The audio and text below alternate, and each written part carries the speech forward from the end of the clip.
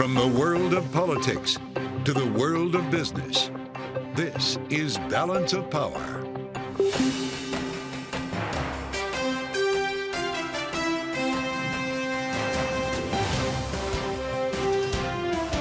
Live from Washington, D.C. From Bloomberg's Washington, D.C. studios to our TV and radio audiences worldwide, welcome to Balance of Power.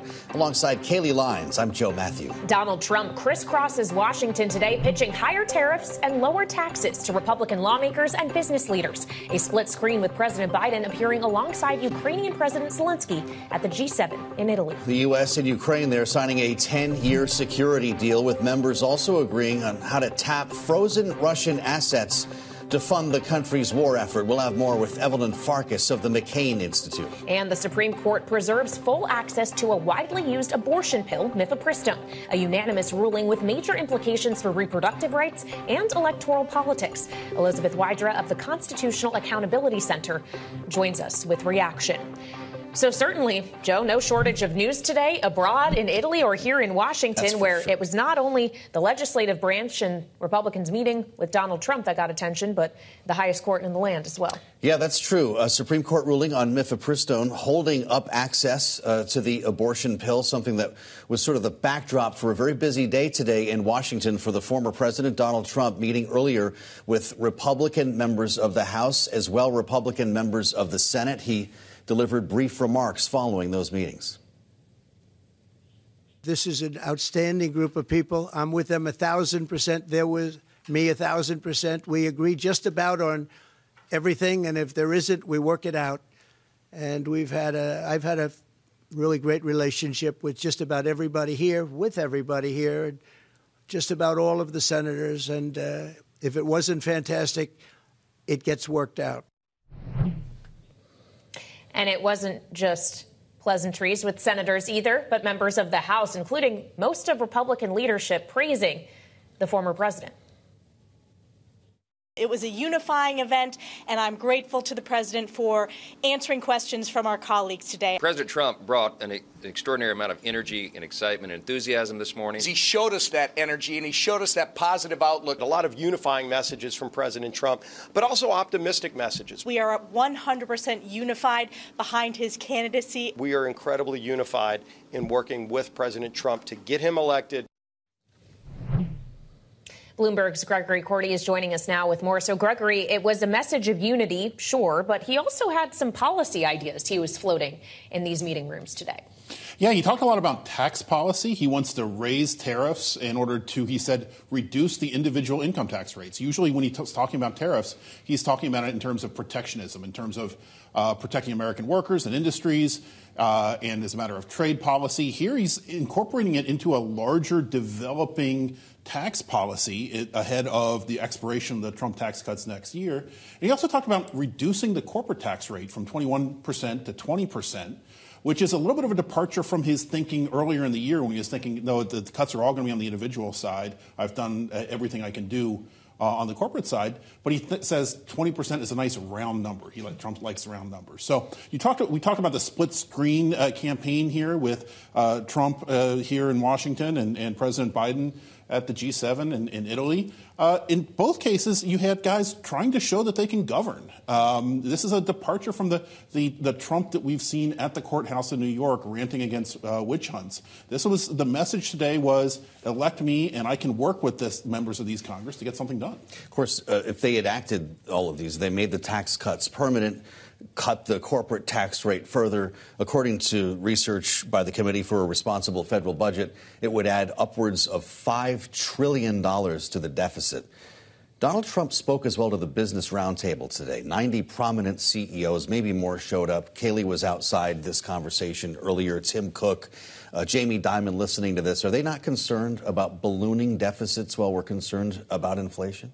Oh, I think there's some concern across the spectrum about both President Biden and former President Trump. Neither of their policies have been particularly friendly to budget hawks who want to see us make some progress on debt, particularly as a percentage of GDP. Yeah. But, when you're talking to a corporate crowd, they like hearing about those corporate tax cuts. And so I think that's what they were responding to.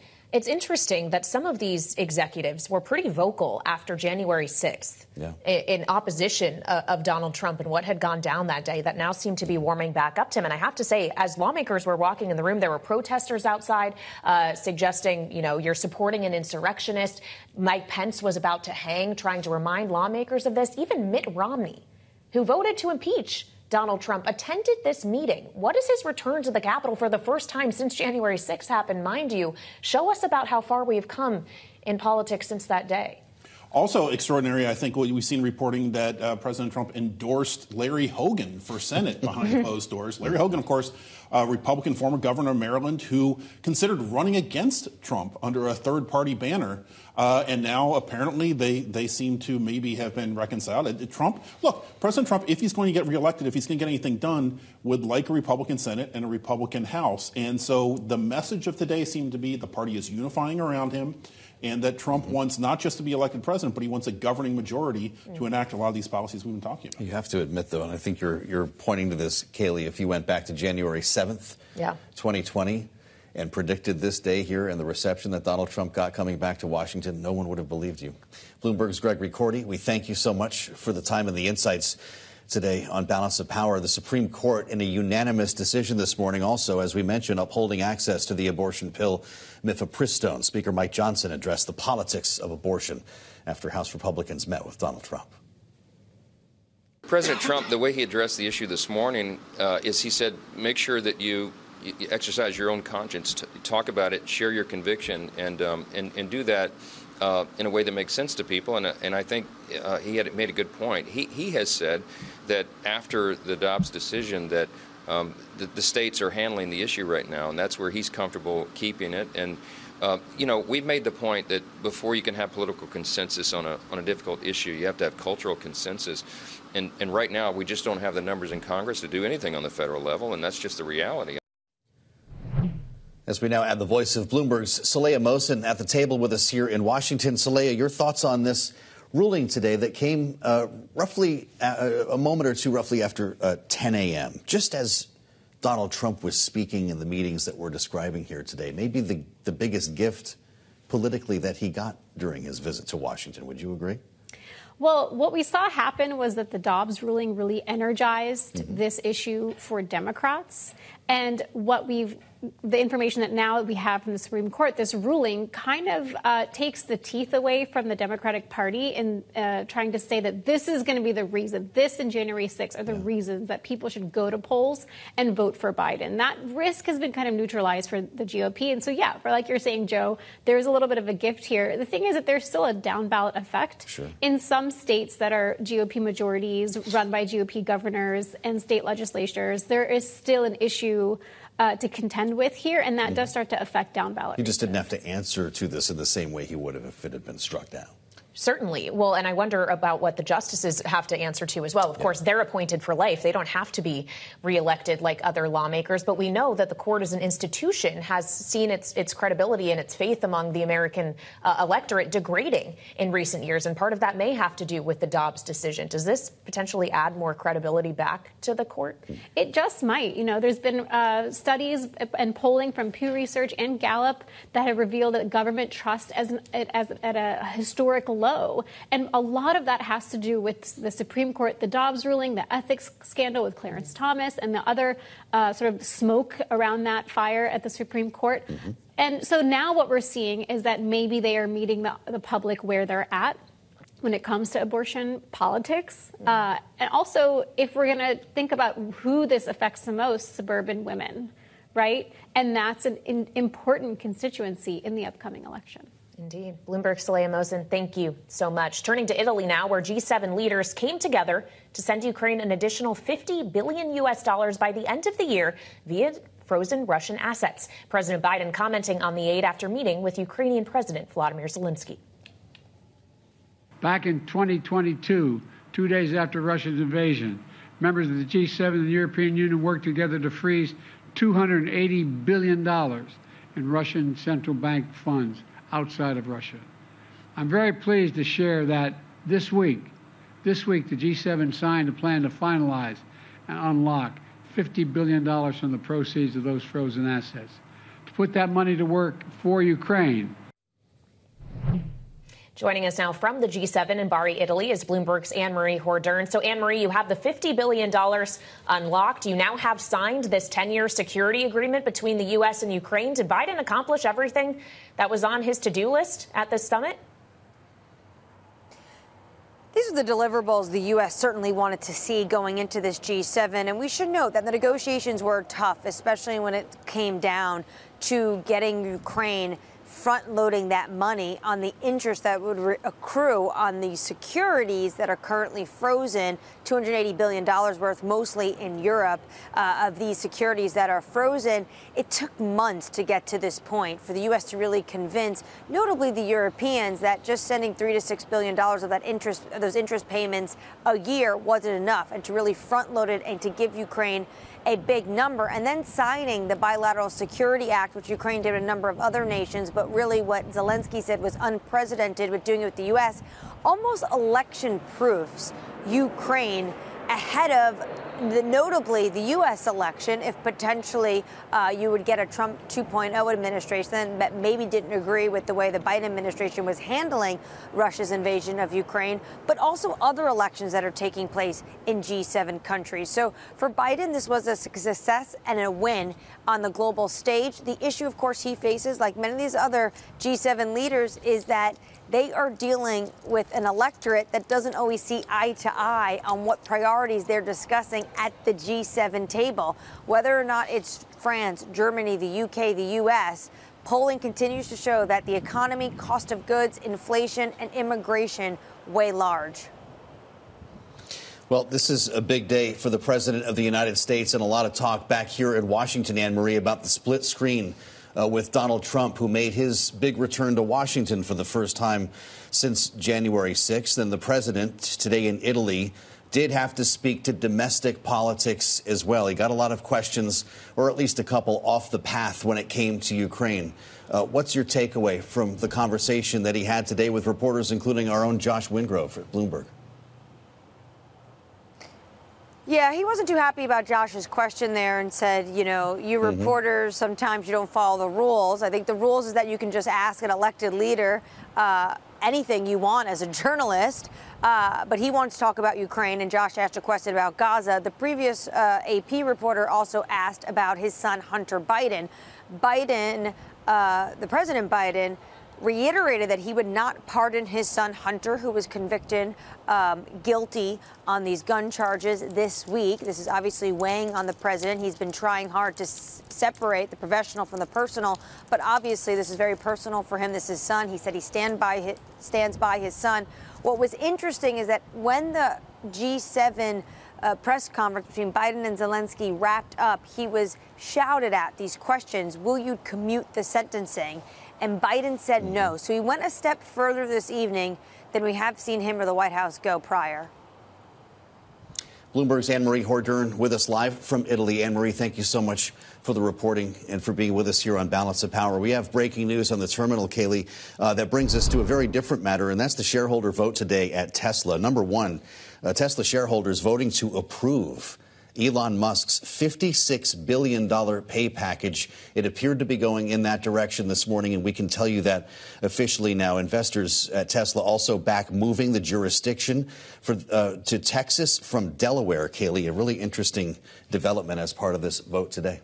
Yeah, we don't actually know what the breakdown of the votes was, but of course Elon Musk himself had basically foreshadowed this outcome last night, saying that he saw both of these things passing by wide margin, and indeed they have both passed, Joe. Had institutional support, which brought us to this point earlier today, and we're looking at Tesla shares right now up a little more than 4% in after-hours trading on this news. Coming up, we'll take a deeper dive into the $50 billion G7 countries are tapping to help Ukraine, as Annmarie was just discussing, coming from profits of frozen Russian assets. Evelyn Farkas of the McCain Institute will walk us through it next on Balance of Power on Bloomberg TV and radio.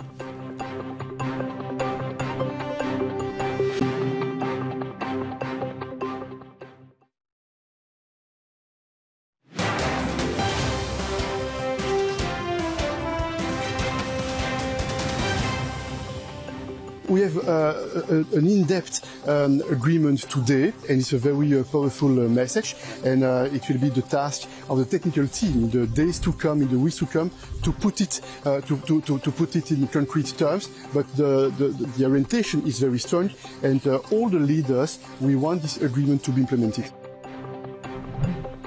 European Commission President Charles Michel earlier today speaking about the plan to release roughly $50 billion associated with frozen Russian assets to Ukraine.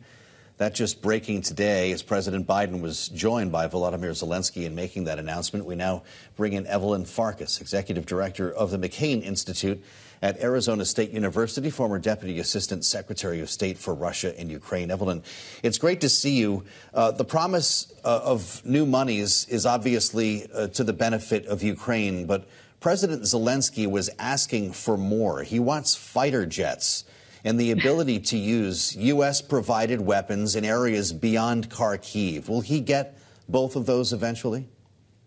Well, Joe, if history is any indication, yes, eventually he will.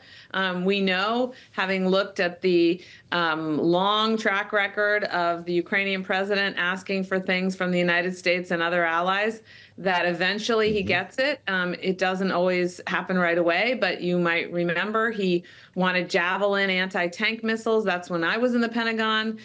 We said no. Actually, President Trump's administration okayed it. Then later on, he wanted tanks. We in the Europeans said no. He got them. He wanted the longer range missiles. We said no. Eventually, he got them. And of course, the fighter aircraft, we said no. And he got them. He would like more of them, and I think that's great. He also needs more pilots, and he needs more trained pilots. So it's not just an issue of aircraft supply.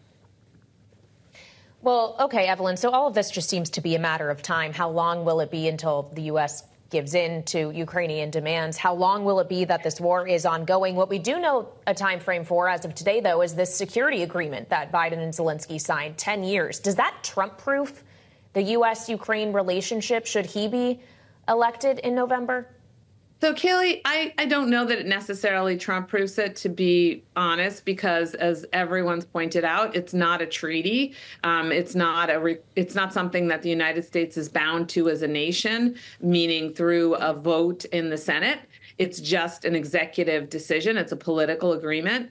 It's symbolically important. We're saying that we believe that Ukraine will prevail. We're going to back them up for 10 years. We're going to help their military industry. But I think what is Trump-proof is actually the deal on the money. The fact that they're going to take this $50 billion and give it to the Ukrainians to spend on their defense, to spend on their reconstruction is significant, because I think it opens the door to taking the rest, to taking the $300 billion that's sitting mostly in European accounts, but also in the U.S. That is a game changer. That tells Vladimir Putin that Trump or no Trump, the West is behind Ukraine. The democracies are behind Ukraine, and he can't outspend Ukraine, frankly, if they have access to that entire $300 billion. Evelyn, I know you just returned from a trip to Japan and Taiwan, and I want to ask you about a more aggressive posture from China that we've been hearing, and some of the rhetoric that we've been hearing most recently, saying that the U.S. poses the biggest security challenge in the South China Sea, with the military deployment that is turning into, quote, the whirlpool of an arms race. We heard from China's vice foreign minister just a couple of days ago, referencing what is happening in the Philippines right now. How concerned are you about an escalating situation there? Well, Joe, I don't like the rhetoric. I used to follow North Korea in addition to East Asian security issues when I was on the Hill in the Senate. And, you know, the North Korean rhetoric was always over the top. And the Chinese these days sound a lot like the North Koreans, which is frightening because it doesn't cool the tempers. And the Chinese are reacting to the fact that the Philippines are not letting them get away with pushing them out of disputed territory where the Philippines have a presence. They have a ship on a shoal. You know, it's like a little piece of land in the middle of the South China Sea. And the U.S. government is backing up the Philippines' right to remain on that ship, on that bit of land. But they're being harassed literally by Chinese military vessels. and other Chinese other Chinese vessels that are not necessarily, strictly speaking, military, but they're sanctioned by the government. So the Chinese are upset because we are standing up to them along with the Philippines and others. They are, though, I will say, what we heard in Taiwan and also in Japan was a lot of concern about how aggressive the Chinese are, the need to actually hold the Chinese back closer to their mainland, closer to their territory.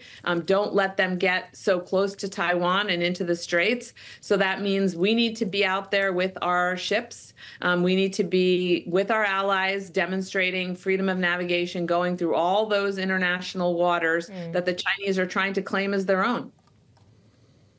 All right, Evelyn Farkas of the McCain Institute, thank you so much for joining us. I'm glad you made it back safely.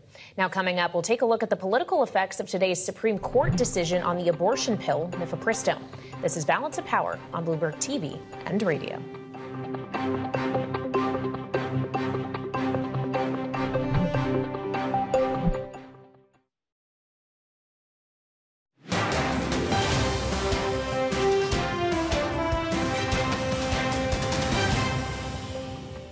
If you are talking about really extending these tax cuts, again, the portions that are expiring, we are talking about even larger a price tag, upwards of $4 trillion. And then there are other things they are talking about, including some of the business tax cuts that have expired, could bring you up to $5 trillion. That was Maya McGinnis, the president of the Committee for a Responsible Federal Budget, talking with us earlier about the possibility of extending the Trump-era tax cuts, which is the debate that's just getting underway right now in Washington. And Kayleigh, that kind of took on new life today as Donald Trump addressed CEOs at the Business Roundtable. You were down there at the wharf here in Washington for that conversation. And it's a question about balancing the attractiveness of tax cuts with a ballooning deficit in a time that we're trying to fight inflation here. This is a difficult balance. It is. Now, he's talking about reducing the corporate tax rate to 20%. He also wants to keep in place the 2017 tax cuts that he enacted during his first administration. And that's something we spoke about with Kevin Brady, the former chair of the House Ways and Means Committee, yesterday on this program. I think it's going to be crucial for both parties to find a way forward to extend those tax cuts, especially for those families, Main Street businesses, and our competitiveness. You may remember the reason we did it was that for a decade before 2017, the economy was slow growth, less than 2% for a decade. Paychecks have been flat, and every other month we saw another U.S. company move overseas. That was Kevin Brady yesterday. Coming up next, we'll take a look at the Supreme Court ruling today upholding access to Mifepristone. Mary Ziegler will be with us next on Balance of Power on Bloomberg TV and radio.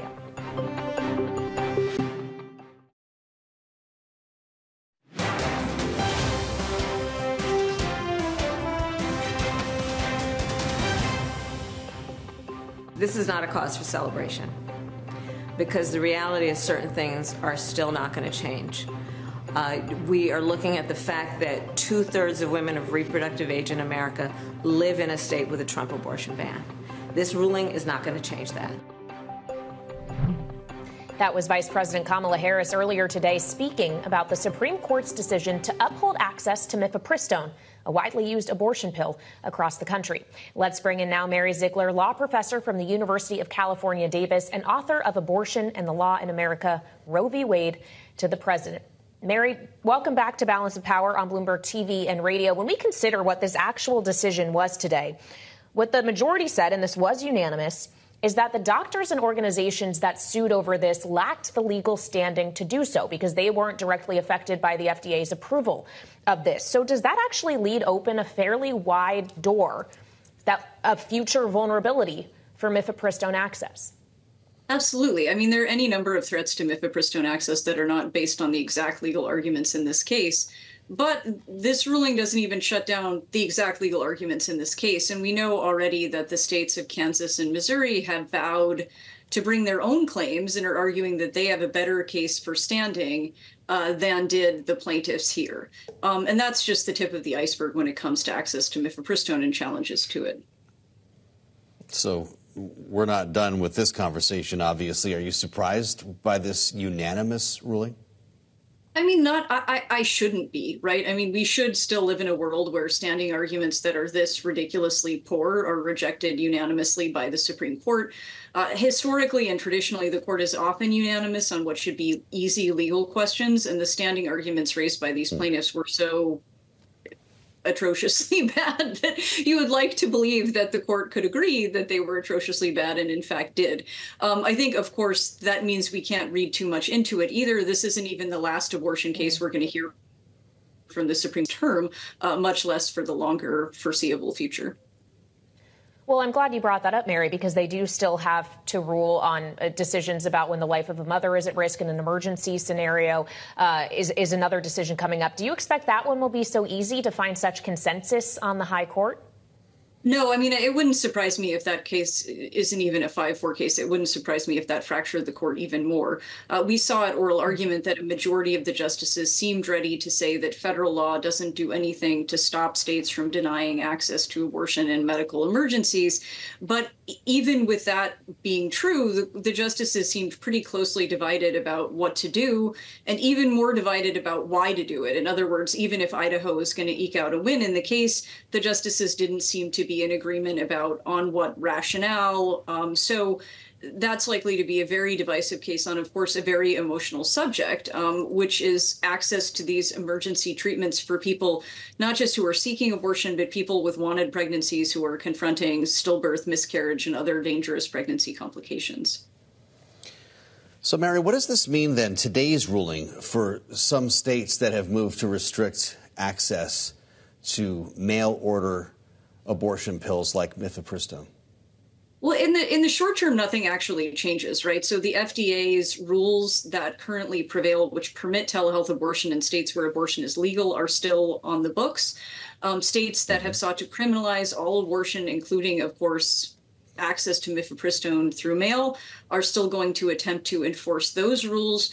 And the questions really about the fate of Mifepristone at the federal level are going to be pushed past the election, both because we haven't heard from the Supreme Court on the plaintiffs' claims on the merits, claims both about whether the FDA had the authority to approve Mifepristone, and also claims about whether the Comstock Act, which is a 19th century obscenity law, can be reinvented as the 21st century abortion ban.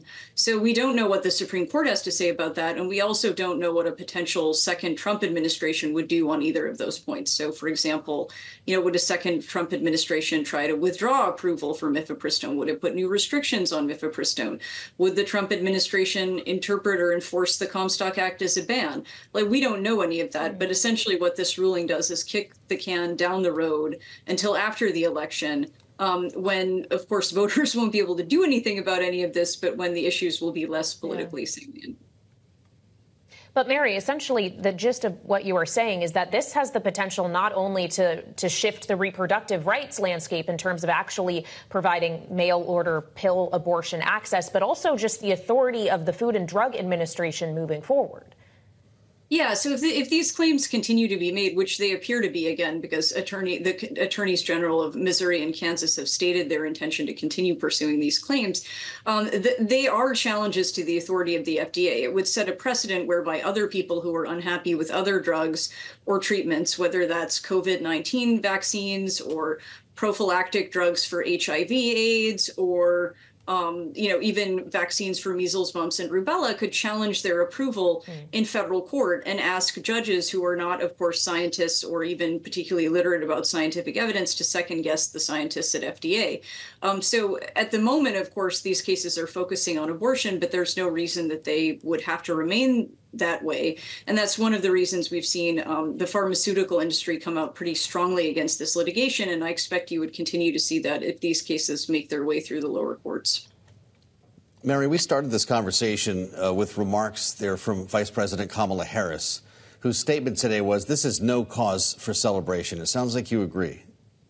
Yeah, I mean, it's a small technical ruling, right? I mean, I think it doesn't really change much. There were definitely some sort of good small items of good news in the ruling for the anti-abortion movement. The court interpreted, for example, federal conscience protections for doctors with religious objections to abortion very broadly, more broadly than I have seen them interpreted in the past. That's something, of course, that physicians opposed to abortion can make use of going forward. And the justices quite simply didn't answer any of the major questions that had made this case a national news story. So it's essentially not changing anything and not resolving anything. So for there to be a cause for celebration, we would have to know a lot more about where the court was at on the substance rather than just these procedural matters. Mary, in addition to the court decision today, we got some other news here in Washington, which was an attempt by the Senate to pass a bill that would federally protect the right to IVF, in vitro fertilization, blocked by Republicans. Those who opposed it argued essentially that it was too broad, that it was going too far. Could you just explain to us what that legislation actually would have done and why Republicans may have found that it was going too far if it was actually just trying to make sure that people can try to have more babies? Well, the federal legislation was, I think, a response to the Alabama Supreme Court's decision earlier this year, recognizing embryos as persons, and was designed to kind of create a federal floor below which states couldn't go in putting restrictions on IVF.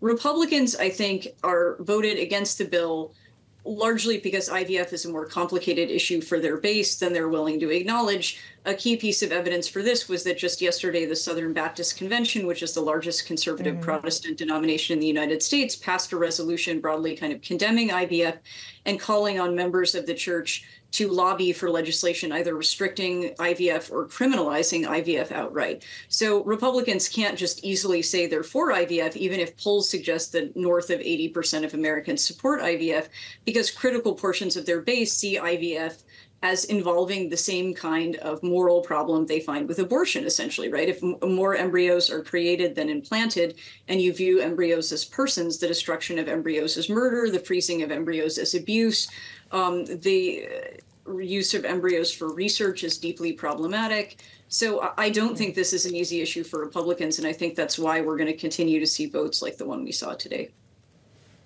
Mary, it's great to have you back. Thanks for joining today. Mary Ziegler with us on Balance of Power here on Bloomberg TV and radio. Coming up, we'll look at Donald Trump's visit to Washington today, where he met with Republican lawmakers as well as business leaders. It's next on Balance of Power on Bloomberg TV and radio.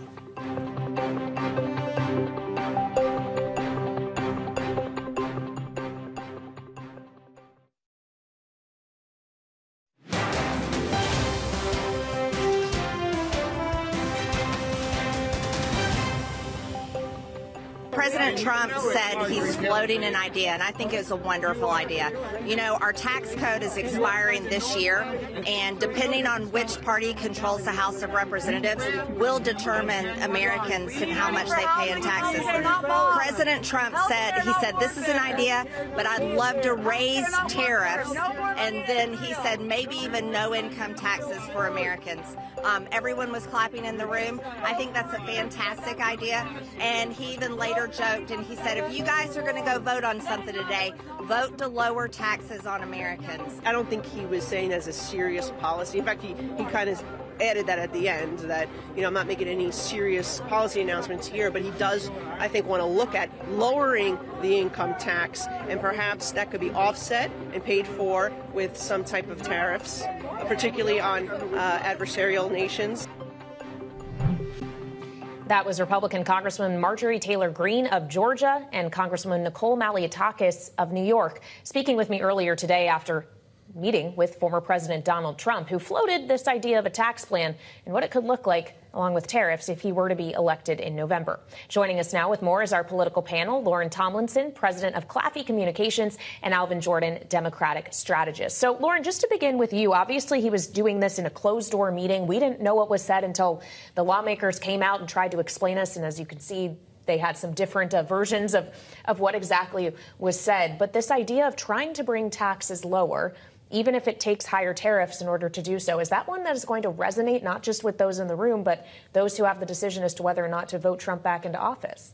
I think that Trump was very much, you saw this in the press conference afterwards, very much making the economic case for his presidency. And so I think, with a lot of the things in closed-door meeting with Trump and the way that different people interpret the different things that he says all the time, we can't be sure exactly how serious he was about tariffs offsetting and, zero income tax and some of the specifics of that. But I do think it was a nod towards he's going to have a very strong economic message the next couple of months, particularly with the debate coming up. He knows that Biden is weak on inflation, weak on where people feel the economy is headed.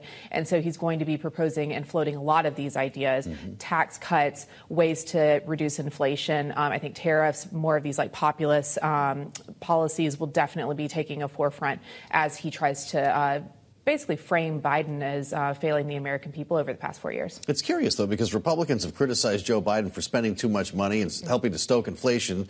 And making the tax cuts permanent would cost something between $4 and $5 trillion, according to the Committee for a Responsible Federal Budget. So is this an opportunity for Joe Biden to return fire, or are we truly in a world where just nobody cares? We don't care about debt and deficits anymore? I think it's the latter. I mean, like you just said the number, and I didn't even flinch. And it's just like, I think that is probably just indicative of where we are just as a country, where it's like, how do I feel personally?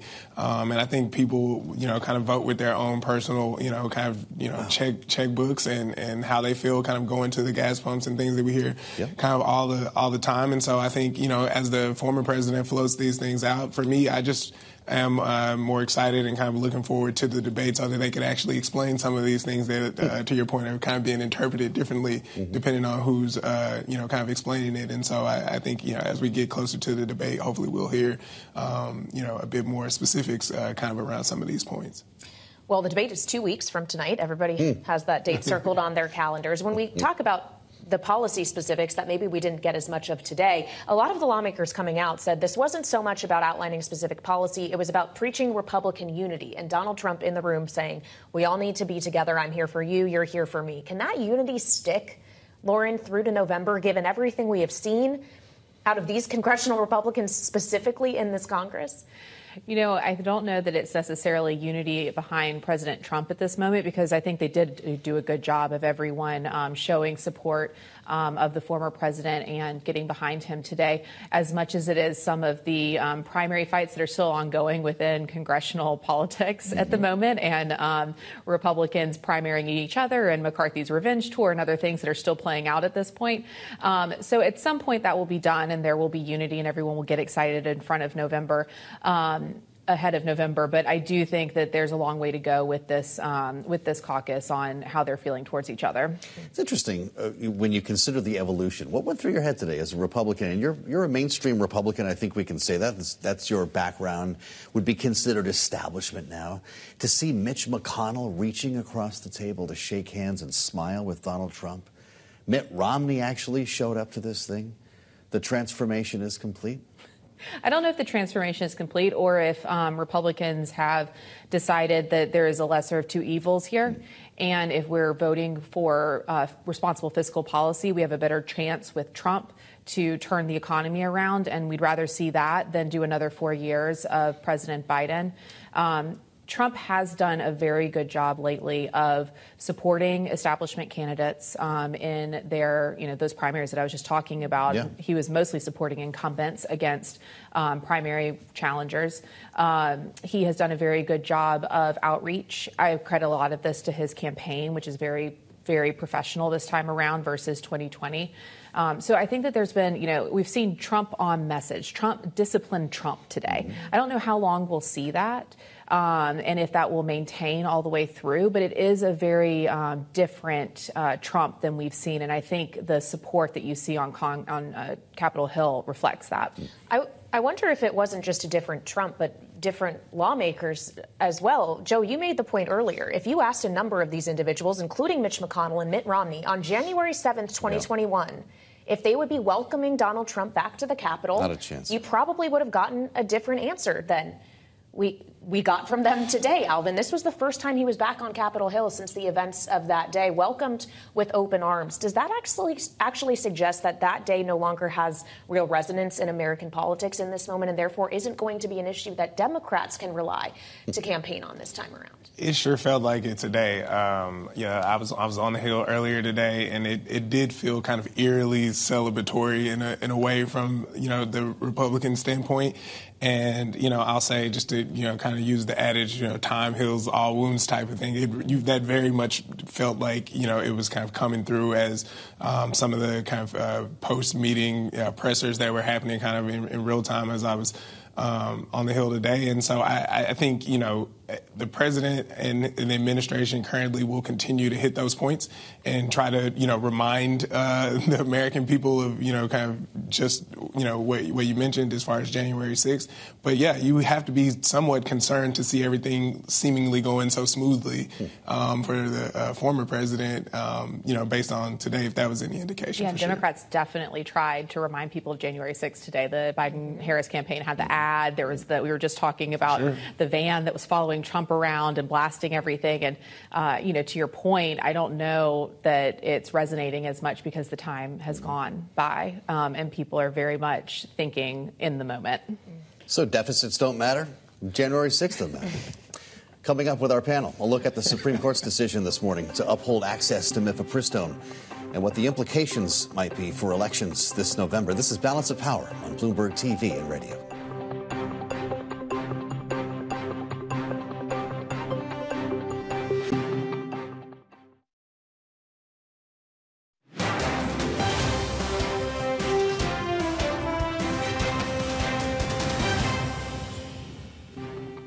This is Balance of Power on Bloomberg TV and radio. I'm Joe Matthew alongside Kaylee Lines in Washington. Today, the Supreme Court announced a unanimous decision to uphold access to the abortion pill Mifepristone. As we reassemble our panel now for their take on the implications, Lauren Tomlinson, president at Claffey Communications, is with us, along with Alvin Jordan, Democratic strategist. Great to have you both here. This was just one more headline to drop today. You were up on Capitol Hill, you mentioned earlier today, Alvin. I'm trying to get a sense of what this means, if anything, different on the campaign trail. Kamala Harris said today there's nothing to celebrate here. This is the same message from the Democratic Party and from the Biden campaign moving forward when it comes to reproductive rights. Is that how you see it? Yeah, I do. I think it opens the door, right? It activates the vice president in this way, and I think this is a positive for the Biden administration to actually, allow the vice president to go out and kind of have these talking points, both as a reminder, similar to the points we were making in the previous segment, but more so just to, I think, continue to keep what, is one of the top issues headed into the election top of mind for voters, and also just kind of understanding that the fight is still ongoing. I think it is, timely in the sense that, we're coming up on the anniversary of Dobbs, and then also, with us being a couple of weeks away from the debate. And so I think that the Biden administration and team will for sure hit this, very hard and look at it as, a tiny victory, if anything, today, and really kind of keep the focus of the American people, hopefully, kind of on the issue and fight at hand. I realize that the Dobbs decision was more recent than January 6, 2021, but we were just talking about how memories seem to be quite short. And with the passage of time, you lose a bit of a galvanizing effect on some of these issues. Abortion may very well be one of them, Lauren. Is this a gift to Republicans? Because it didn't just provide a regalvanizing force of reproductive rights becoming more restricted and therefore encouraging more people to go out and try to vote to protect them. Yeah, I think definitely in the general election, you have to remember that Republican base voters are very passionate about abortion issues, and that's what's driving a lot of this within the Republican Party. So while we're in primary season and as far as getting that passionate base behind Donald Trump, for example, and other Republican candidates, these abortion issues are important. But, you saw Nikki Haley immediately tweet out, like when the IVF vote was happening, that this is something that has to be available for women. Donald Trump was talking to the Republican conference today about in making sure that there are always exceptions in any laws that are going forward. And, again, not committing to any policy positions, but making sure that there was a more moderate stance. I think the Republican Party is going to continue to struggle to message this for a little bit. And it's going to be a continued attack from Democrats. But as you said, let's see what's happening in October. What's our October surprise? Because people's memories are very short. And so as long as Republicans can continue to put forward moderate proposals on this on the national stage, hopefully it won't become a defining issue for the general election, and they can keep the focus on the economy. Well, Donald Trump himself has said that this is a problem for suburban women. We have less than a minute left, Alvin. That's to the benefit of Joe Biden. Yeah, and I think when you look at it, you can't, if I'm the Biden administration, allow Trump to kind of be very loud in, kind of taking credit for overturning Roe, as he's put it, but also not have the backlash that kind of comes with that in the same front. So I'll be very interested to see, kind of one of the points today was, I think the former president, really framing how, the Republicans talk about this moving forward. Yeah. Great conversation with our great panel, Lauren Tomlinson, Alvin Jordan. We thank you for being with us. A lot of moving parts today. That's why you want to be with us every night here on Balance of Power, and you can continue that with the Washington Edition newsletter on the terminal and online. We'll see you back here tomorrow on Bloomberg TV and radio.